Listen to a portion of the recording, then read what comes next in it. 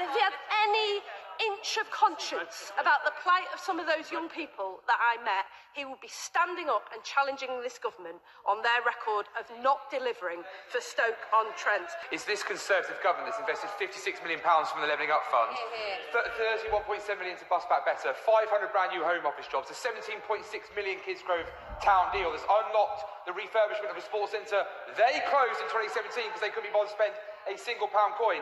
Whereas in Labour's legacy is a PFI hospital with 200 fewer beds than the old one, stealing £20 million a year from the doctors and nurses on the front line, PFI schools stealing money from teachers in the classroom, and the White Elephant Council Office that wasted £40 million. Why are Labour ever going to come back to Stoke-on-Trent? Because I can't see it.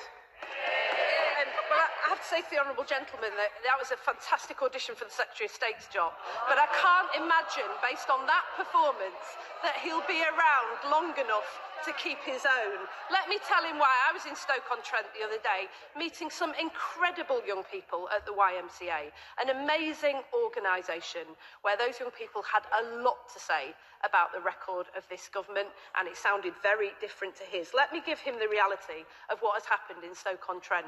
For all taking into account every single penny of levelling up money that has been allocated to Stoke-on-Trent, his constituents are £27.7 million worse off as a consequence of this government. That is the Tory premium. That is the premium that you pay for having a Tory government. And if he had any inch of conscience about the plight of some of those young people that I met, he would be standing up and challenging this government on their record of not delivering for Stoke-on-Trent. Madam Deputy Speaker, they don't need to believe me. Why don't they read the Public Accounts Committee report that was published today? It is devastating. It says billions of pounds have been squandered on ill-thought-out plans, forcing areas to compete over pots of money, small refunds for the money that has been stripped from us over a decade.